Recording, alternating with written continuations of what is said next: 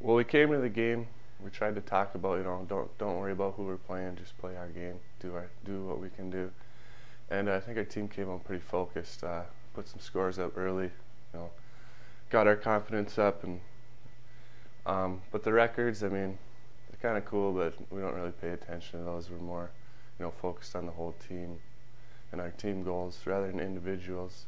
But I think it was a good win for our program. Like you said, broke a record for most points scored, which we wanted to kind of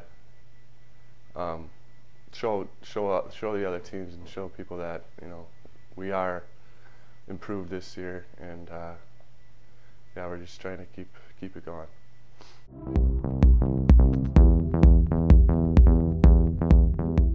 A lot of it has to do, we have some really good receivers. They make a lot of plays, and my line has been giving me quite a bit of time, so I can stand back there and read the defense to see what's going on.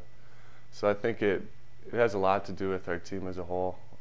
Like I said, I think we have the best receivers in the conference, and just to keep it going, we all watch film together. We look at their tendencies, what they do on defense and stuff, and I think we can keep it going. It's just up to us executing.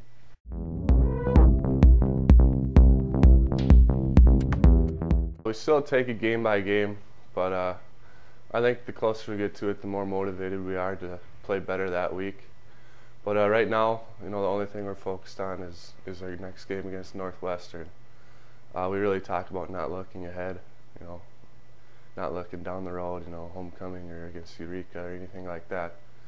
So I think if we just take it week by week like we're doing, we can hopefully make it there.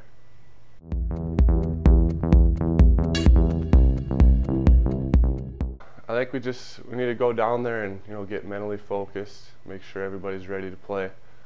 We got a good game plan going in, but they play us tough. Last year it was a 10-7 game up here, snuck out with a win, but they're always a tough team. They got really good coaches, and we're gonna have to get ready and play really well to come up there with the win.